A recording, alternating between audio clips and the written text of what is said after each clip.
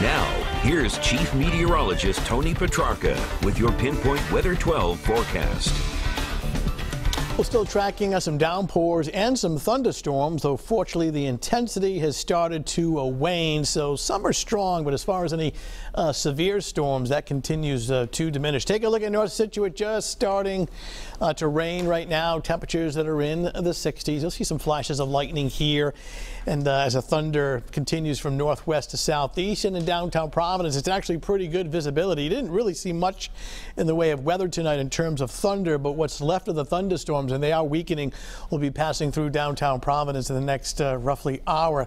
Here's the Doppler radar, and that's the areas of yellow and orange indicating some of the heavier downpours extending through southeastern Connecticut. At one point, we had a tornado watch for northern Rhode Island. That has expired. And keep in mind with the terminology, a tornado watch means potential or possibility. Doesn't mean that there's a tornado anywhere on the ground. So watch means maybe or potential.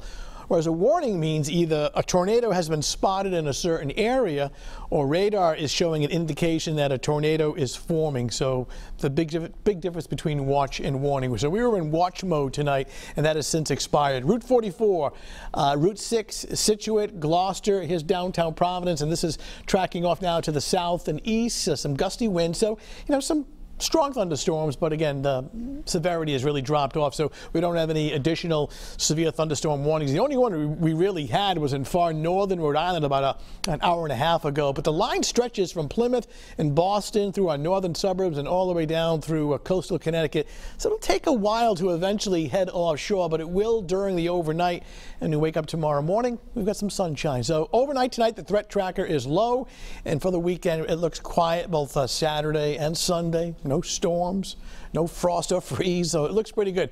So storms diminishing as far as intensity this evening and overnight, but still getting some downpours, some gusty wind, and some flashes of lightning. A pleasant weekend. I mean, Saturday is warmer, temperatures in the lower to middle 70s. I mean, Sunday's not bad, but it is cooler.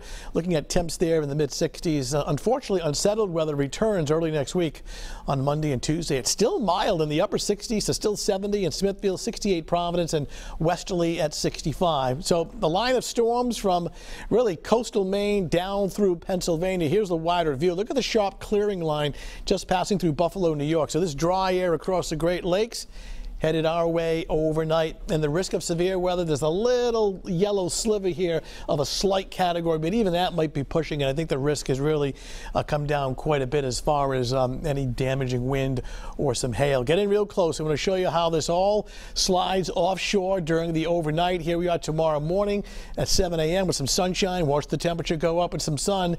Low to mid 70s inland and 60s along the coastline. Real nice day. Tomorrow evening, the temperature starts to cool off a bit. Tomorrow night's not bad, increasing clouds and cool and dry for your Saturday night. So for tomorrow morning, looking good by 11 a.m. 68. Tomorrow afternoon, 70, 75. Sunscreen, sunglasses, a must. 7-day forecast. A little cooler on Sunday, but overall looking okay. 65 with a mix of clouds and sun. Unsettled, raw, and chilly, unfortunately, both Monday and Tuesday with some rain and drizzle. So Mike and Shannon, still some thunderstorms and some downpours, but really wouldn't classify these as severe anymore, but some heavy rain likely next few hours. All right, Tony, thanks.